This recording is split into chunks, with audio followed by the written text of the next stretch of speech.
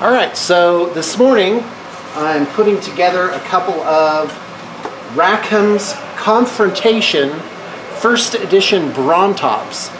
And for my D&D thing, I'm doing these as pack animals. So I'm going to be removing the riders, which is really a shame because the riders are really cool. I'm basically destroying these classic figures. And yeah, so I've got all the legs here, 2, 4, 6, 8 legs, thank goodness. Hopefully they're the right kind. And these models are, guys, they're so good. I bought them off of eBay.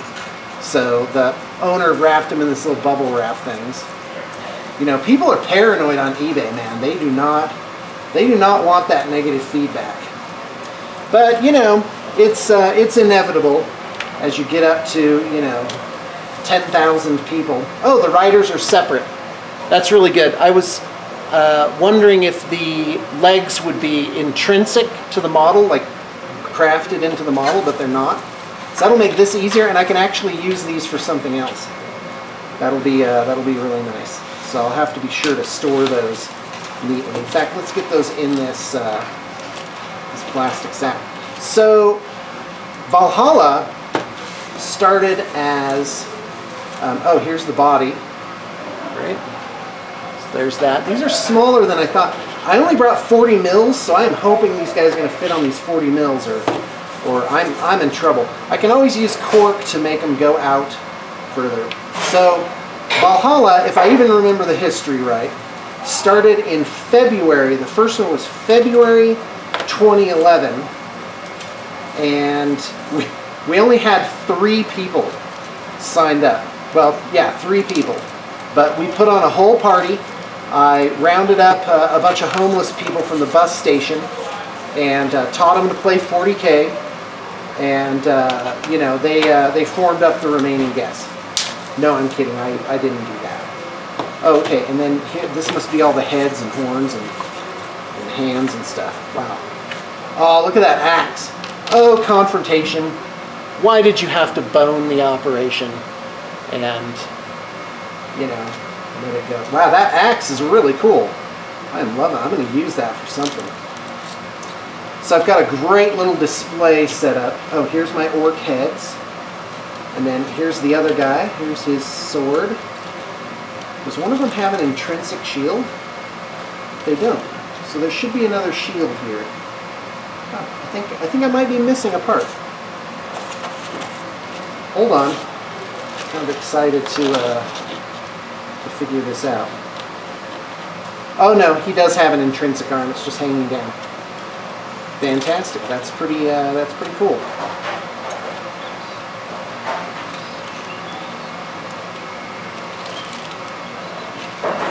So let's get these Brontops together. Got to clean the mold lines first. Mold lines are pretty good on these. It's not they're not too bad. Might have to do some shaving. There's a big one on the saddle. So anyway, 2011, and I do believe this is the 16th Valhalla that's been done. And I don't think it's going to stop. I mean, right now they could probably put a Kickstarter up at the event itself and, you know, fill it by the time it's over, which would be really cool. But of course, you know, there's other factors, so I doubt they're going to do that. So I'm pretty excited for it. I've got my own things cooking, but I'm not talking about it right now. Obviously, Ultimate D&D is sort of my big thing that I'm working on. But blue table painting is to a point now where just before I came out here, I did a count of the projects, and it was it was 42 projects, and I think 8 of those 42 were not assigned, like we're waiting for miniatures or something like that. And out of those, a lot of that is just backlog at Games Workshop. You know, with the advent of 8th edition, they're kind of like, they're actually running out of stock on a lot of things, which is good for them. Wow, these are really clean. So anyway, blue table painting is at a point where you know, I don't got to run rabbit run to make ends meet. And it's really nice. It's really nice. I'm coming up here. I don't have any worries. I don't got to worry about what's happening back down at the shop. And I got to tell you, that's really nice. And I don't think I would want to go. I would want to go back to that. So yeah, you can see. It's great. Yeah, wow, these tusks are really cool. Oh, so well done. Yeah, I don't really see any mold lines. And these are very soft. These are soft pewter, so they bend real easy.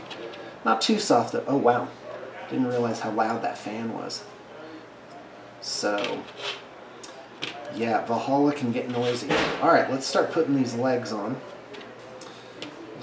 Now my favorite, so this is the accelerator in a spray.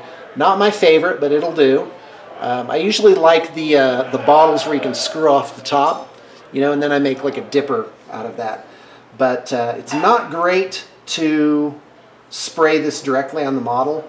I've never really liked that because you don't really get very much control. I get like a little container like this with a dippy stick. I think that's the medical term for that. Hey, hold on, I gotta go get some water.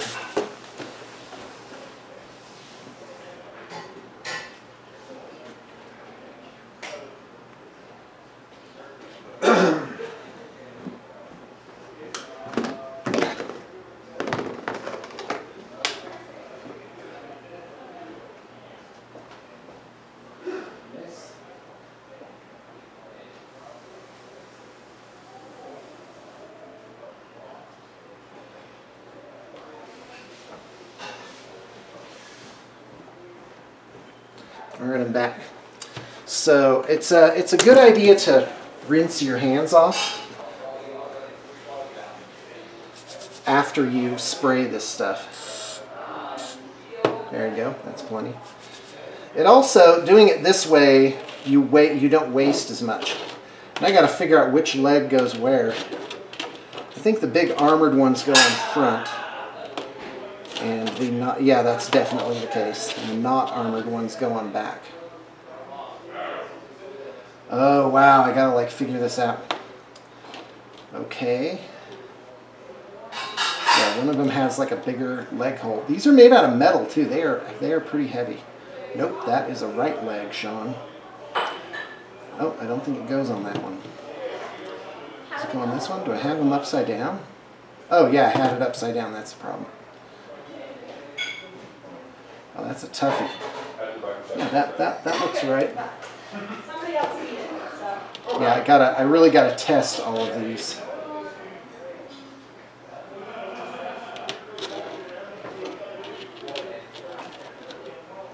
There we go. Oh, I see. They both have patterns of armor that are the same. Okay, so now I know which goes with which. That's nice. Yeah, I had some Convergence of Cyrus models that I put them together wrong, and because they were ball and socket, there was no way to go back and flip them out. So all right, let's get my glue on here.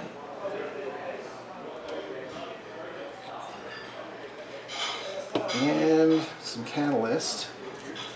Put that on various locations. All right, so back to Valhalla. You know, I've talked about this ad infinitum, but I think a lot of ad nauseum, I mean to say. Oh, I put it on the wrong side. Why, Shawn? Why do you do these things? You are the bad man, Shawn. You are the bad man. Hey, there you go. That fits real nice. Okay, now let's get this other one on.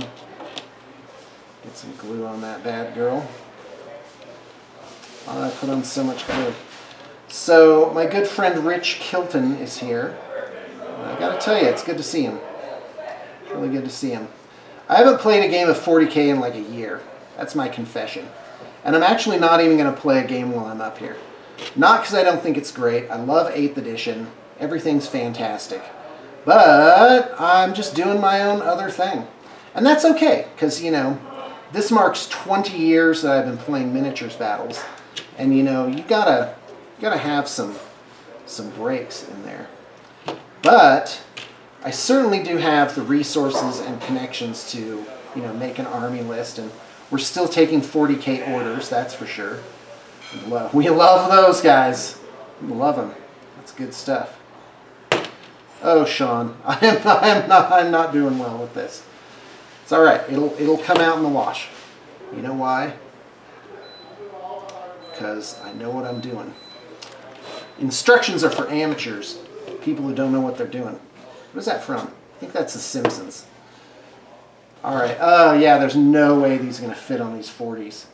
That makes Shawn sad inside his dark little heart. Well, maybe I brought some ovals. Who knows? All right, now it's time to do the legs. Are these all exactly the same? I think they are. Let's see if they fit. Just a grab. Oh yeah, that one definitely fits. And then I just got to put the horns on. I should really pin those. That'd be good. But I don't know if I have wire for it.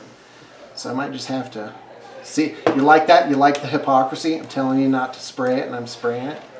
Well, there's sometimes I think where you got it. And I'm telling you to rinse your hands off afterwards, and I'm not rinsing my hands off afterwards. Oh, Shawn. Oh, Shawn, the hypocrisy is getting pretty rank up here. There we go. You happy now? All right. Am I recording still? Yeah, I'm still recording. So anyway, yeah, then we've done, this will be the 4th one up here at Timber Moose. And Timber Moose has been good to us. I wonder if they're booking out solid like they used to. You know? But let me tell you, competition is fierce in Utah for rental spaces. Meaning if you own a rental, you have a lot of people with the exact same idea. Hey, look at that. Nope, I missed a mold line. Better get that now. Ooh. The wonderful taste of metal scraping on metal. Oh, look at that guy. That's fantastic. There he is. There's my little Brontops. I'm going to have fun making noises for these guys. I think they're going to like talk too. They'll talk in like Brontops language, you know. Sort of like a very low Scooby-Doo. Well, do I hunt for ovals or do I cork them out? It's a tough call, guys. I think I'm gonna cork them. I'm gonna cork them out. It's funny because they're gonna want to bring these guys on in dungeon adventures. Because if I know one thing, it's that people get attached to their pets in the game. It's pretty funny. That's great. In the D&D game I run for fun on Fridays, my 12-year-old son rescued this this owlbear cub from like this evil vivisectionist's lair, and he's really attached. So I actually found an owlbear cub and owlbear mother figurine set and had those painted up. I actually went to my artist and I said, hey, would anybody want to just, you know, as a nicety, just paint up a figure or two for this thing I'm doing? And I had a few of them actually say yes, which was really nice. I will not forget the kindness. Some of them, though, were in my D&D group, and that's definitely reasonable, you know, because if you're a DM and you're doing all miniatures, whew, that is a huge commitment to the game. Wow, these are going together really quick. I wonder if I got these in less than 20 minutes. Well, certainly not. Certainly not the basing as well. Oh, I did that opposite this time. Wait, is that the right way? Yep, that's the right way. See if I can get it on instantaneously before the catalyst fuses. Yep, got it. Haha! Ah, I'm so fantastic. Why you gotta be so good, Shawn?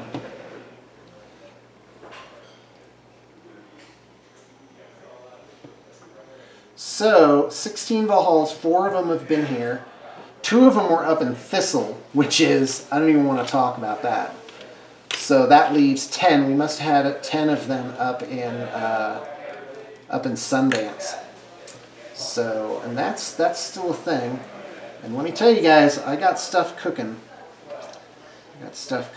But it's important, I think, to do things differently the second time around. You know, oh, do you hear people in the background? By the way, it's about 10 a.m. here now, and so the cabin is definitely alive. Out of the 50 some odd people, I'd say probably 20 of them are still sleeping from last night. We all just got out here last night, and it's great because, well, you know, we got a lot of veterans now where they've been up. Some of these guys, I wonder if anyone has been up here since Sundance. I know Miniwargaming has been here since Sundance. When they were small little potatoes, just barely getting by in their little office, they were coming up. Oh, this looks so great. Oh, Shawn, why are you such a genius? He said, just as he realized that he put the wrong head on the wrong guy. Oh no, this is right. Haha. I maintain my genius status. Oh, the bodies are exactly the same. These are not two different bodies. Are they? Yeah, they're the exact same body. Cool. Good for them. Is it the exact same head? It is not the exact same head. Two different heads. Good for them. So I'm going to be painting these up too. Oh. Alright guys, well I am going to, so this is the Brontops. Again, great figs, picked them up off of eBay. They weren't cheap, but they weren't expensive either. They were maybe, I think this was 30 bucks for the two of them. So 15 each, not bad. Certainly for out-of-print sculpts of this quality. Like these guys have really held, they have really held their own. And so this morning I'm going to be painting up these 4 cyborg dwarves. I don't know if you can see detail on that. They're very characterful. This drilling machine needs to get like modified and then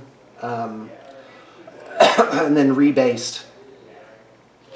And then there's this guy. I think this is a Dark Age figure. I'm using that as like a character. But this guy's really big. That's a 40mm base on there. So he's a fun fig. I've inherited a lot of figures. I've kind of co-opted them into this, and but it's very characterful. It's quite a fun little ride to go through my bins of stuff. All right, guys. Well, that's all I got for you now, and much more is coming. Thanks for tuning in.